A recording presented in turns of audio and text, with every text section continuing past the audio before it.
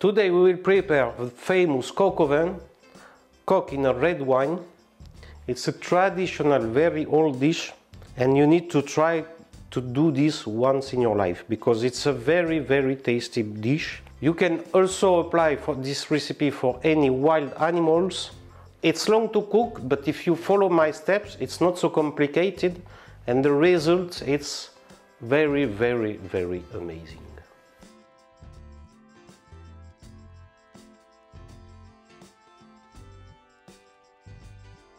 Thank you, Chef. I am Chef Vivien, French chef. Today we will cook coq-au-vin, coq with wine, coq in wine, with this nice coq, true coq, so the famous dish that all the world wants to know how to cook, coq-au-vin, the famous recipe. We'll do today, and at the end of the video you will see the secret ingredient to make the very best sauce you ever try. To be honest, French people do not cook every day because it's a long process and it's not easy sometimes to find coq, true coq, the male, old male. So it's not so easy, and it takes a time to marinate, and after to cook. You can even cook during 24 hours. Marinade and cook 48 hours. So it's a long time, but when you try it, believe me, after you want to try once again.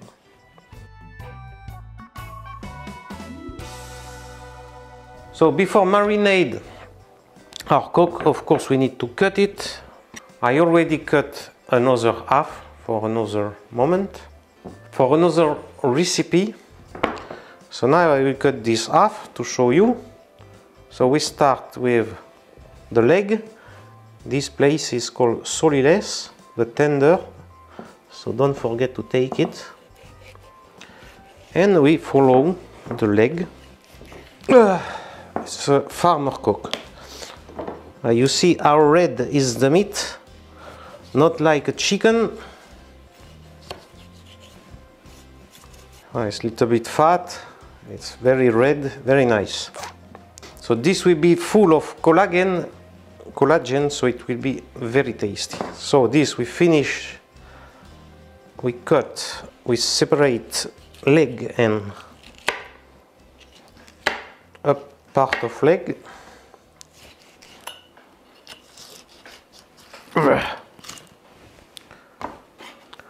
I let this like this, full, and this part cut a piece with the bone and other piece without the bone, this way, and you have 3 portions. 3 portions with the leg, and now we make 3 portions with the breast and the wing. When you follow the V bone, you arrive directly to the separation of the wing here, like this. Hop. I let a little piece of thoracic bone in order to give taste, and little bit to protect the meat of the breast. So here the wing, we will cut this skin. Voilà, it will be more comfortable when you will fry it. We let a little piece of breast, for instance, like this. And this we cut in 2 pieces. And we cut the bone. And we have the breast and the wing in 3 pieces. So with half of coq we make 6 portions. This is the victory bone.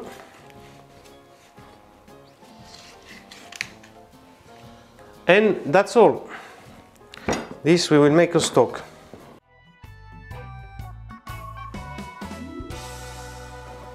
In the marinade now, we put some clove in the onion. This is here. We take onion and we cut mirepoix. It's cube of 1 centimeter. As well, carrot. Voilà. It's not scientific because it's only aromatic garnish.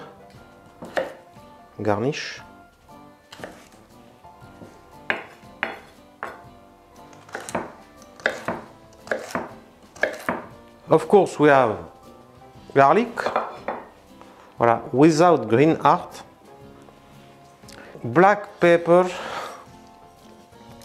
thyme, bay leaves, and of course red wine. Strong, nice red wine from Cabernet, from Syrah, from Malbec, which you like, which you find. Voilà, 1 bottle for half cock, so 2 bottles for 1 big cock. We are from Gascogne, so we put a little bit of armagnac. You can put some whiskey, why not, or some cognac. It's not obligation, but I used to add a little bit of armagnac in the marinade. It's not the secret ingredient that you will see at the end of the video. It's another one. And we add some oil, some sunflower oil or olive oil to protect all this marinade like in old times. In the old time it was not film or food wrap, so people use oil to protect, to make a protection all of the food like this, because of course oil is floating, so it is making a protection of ingredients inside. So now we take this and put in the fridge for 24 hours. It's better. If you don't have time, one big night, 12 hours. If you have time, even you can put it for 48 hours, 2 days, yes. And it will be stronger taste. And after we'll cook it. The next day. Our cock have stayed in the fridge for 1 day, 24 hours, and now we will fry it in a pan special for ragout. This is a long time cooking, will be a long time cooking, so now we need to fry it. As you can see, the meat became quite red. Look up, voila, this is the color change, quite black, so this will give a very nice taste to our cock. And now we fry in a hot pot with sunflower oil. If you have dark fat, you can use. A nice sound of Maillard reaction when something became caramelized. We need to get a nice color, quite brown. And you don't need to put more than 1 layer of cock. We fry from both sides. Voilà, look this nice color, quite black. Must be like this. So now we filter the marinade. We need to filter it in order to get only the solid, the carrots, onion, that we will fry also in the pan. So we put aromatic garnish to fry. So now we need to singe it to add some flour on top of your ragout like this. Voilà, this way. Little bit, and 1 spoon for half cock, so 2 spoons for a full cock. And we need to little bit fry it. Usually this step you can make it also in oven, and to toast your flour in the oven, in the hot oven. We call it torréfié, but you can just do only in gas, in fire, like this. So now we can put our wine from marinade and deglaze. Cock is quite covered, so now we deglaze. Deglaze is to take all the juice, the caramelization of our cock when we fried it, all what is stuck to the bottom, and now we bring to boil. This recipe also fits very well for wild animals with red meat. Now it's boiling since 3-4 minutes, so we can add a little bit of good, nice brown veal stock till quite to come back to cover the cock. Can be also chicken brown stock. You can make with the bones of the cock which is remaining yourself, but basically or veal stock or beef stock, but brown, color brown. Don't forget to put little bit salt, a little bit, because this will reduce a lot of time. So just a little bit of salt, and we come back to boil. We slow down fire and we cover, and we will cook at least for 4.5 to 5 hours, depend of your cook, but around this time 4 to 5 hours. It's a minimum. In a low in oven or in your gas, in your fire, very low fire, or in oven at 140 degrees Celsius. It's the very traditional recipe, like is slow cooking recipe. 1 day, 2 day in the chimney, and in Gascogne till 1 week between Christmas and New Year. The next day. Our cock already cooked, quite 5 hours at 140 degrees. Stop, stay, cool down. One more time, 2 hours, 120 degrees. Stop, cool down. And the day after, which is today, 2 hours, 120 degrees. Stop, and now we prepare and we follow the process. The meat now is very tender, really tender. So we make décanter in French, like for wine. We take the solid part in a place and stay the liquid part in another place. Why? It's in order to finish, to thick the sauce, to add the secret ingredient. We close with the lid, we keep in a warm place, and we finish the sauce. So now we filter all with strainer chinois. So in order to get only the liquid, smells very nice. Now we bring back the sauce in his pot. To finish the sauce, in the very old times, they use beef blood, but now it's very difficult to find. We will fix the sauce with old system, which is beurre manier, butter and flour, 1 for 1, like a roux, but we don't make a roux. We just mix butter and flour to make like a kind of dough, and this dough we will put it in our boiling sauce little by little to make it thick. Just before to fix the sauce, we need to degrease, take off the fat. It's boiling, and in around all the pot, you take it out from the surface to make a very nice sauce. So now we can add our beurre manier in a boiling liquid, very important, little pieces by little pieces. As you can see, our sauce is quite thick, but need little bit more, but it's on purpose because we will let it half an hour. Meanwhile, we finish the garnish. Now we will make the garnish of the Coq-au-vin with little onions. In this case, they are marinated like pickles, carrots, and mushrooms. The carrots will be glazed. I decide today to make little balls. You can make little cubes. Of course, this we will not throw away. We will make some stock.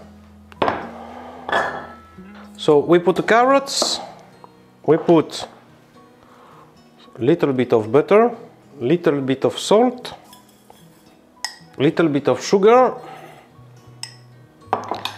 little bit of water, cold water. You almost cover carrots, and we put to cook. We take baking pepper, we fold it in two parts, like this. We take the center and we fold it in like a cone, like this. Up. We need to see the radius of the pan. We cut the size. We make little hole here. And we have a cartouche. It's boiling. We put it on the top. It's better than the lid because a little part of the steam is going out little by little. And this we will cook gently for around 15 minutes in a medium fire. It's an old classic process of a French kitchen that we learn in school. It's glaze. Glaze, it's to glaze some vegetables. It can be carrots, it can be turnip, it can be radish, it can be little onions, shallots. So we take homemade bacon, we cut a nice slice, we remove the skin, and it's a little bit salty, so we will cut lardon and we will blanch it. So we put in a cold water and take it out immediately, and after we will fry them.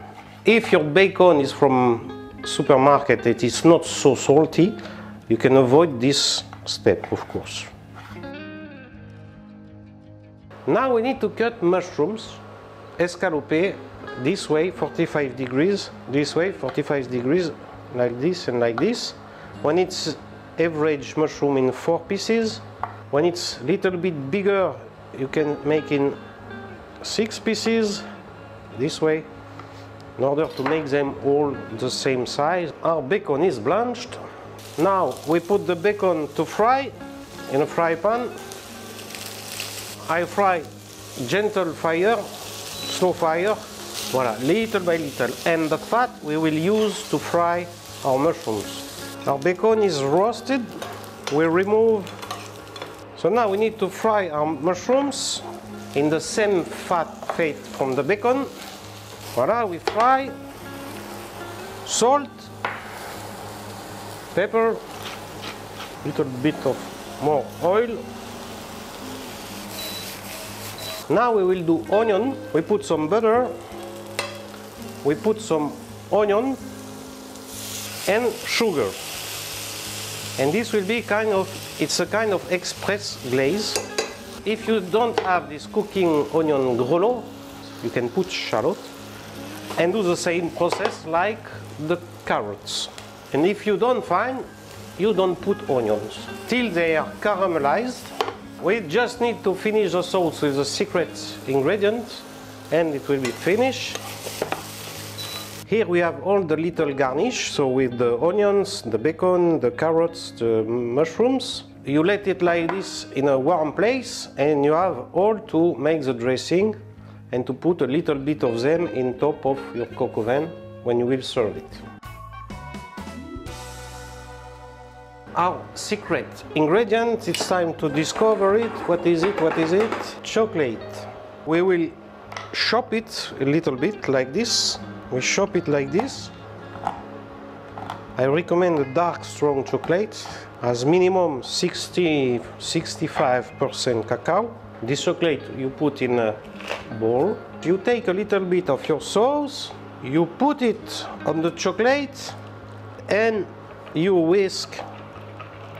So now we put it back in the sauce little by little, and we stop the fire. There is no fire, it's making sound, but it's no fire. So now we can come back to put the sauce on top of the coq. Dressing, it's your game, it's your own imagination. I like to present like this. You can take all the pot, put all the garnish on the top, put some parsley and bring like this to the table, because this is a familiar dish for big table with 10–12 people. Or you serve plate by plate and try to make it nice with all products that you can see. I had some parsley to give some fresh and green color. It will be the best Coq-au-vin that you will try. You will see. Our guest now will try Coq-au-vin. Pusti, hop. It's so good. It's so rich in taste. I've never tried Coq-au-vin. Me too. It's the first time I try Coq-au-vin or the Coq-au-vin. And it's so good. And it's super good. So good. And it's super good with Pinot Noir. And it's different from chicken. Yes, it's not chicken. It's coq. Great experience. Thank you, chef. Thank you, chef.